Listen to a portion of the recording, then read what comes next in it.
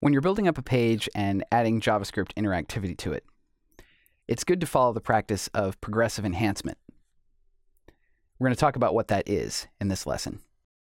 So here on the JavaScript examples page, we currently have JavaScript loaded so that we get these nice behaviors and our client-side form validation, among other things. But if I disable JavaScript and reload, the page still works nicely. We don't have all of the nice behaviors, no color box, and so on. But everything's still accessible, and it still looks like a totally decent website. Progressive enhancement means that you start from a baseline that is totally accessible to everyone, and then you start adding on, progressively enhancing the page or the site to include more functionality for browsers and other applications that might be loading your website that can support those richer features.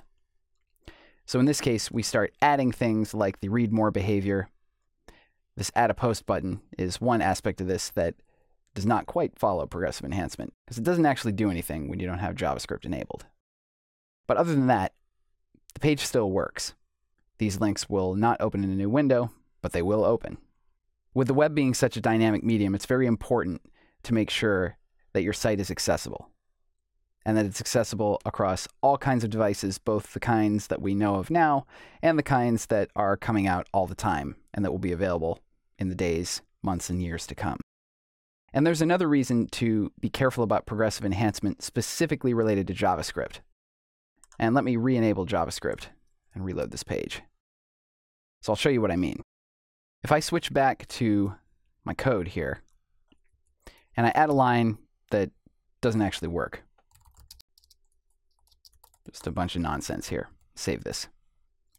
Now I'll reload this page, and you can see suddenly all my stuff doesn't work anymore.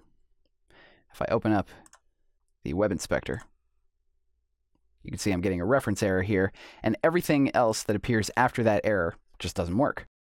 So of course you need to be careful about managing bugs and errors in any kind of computer code.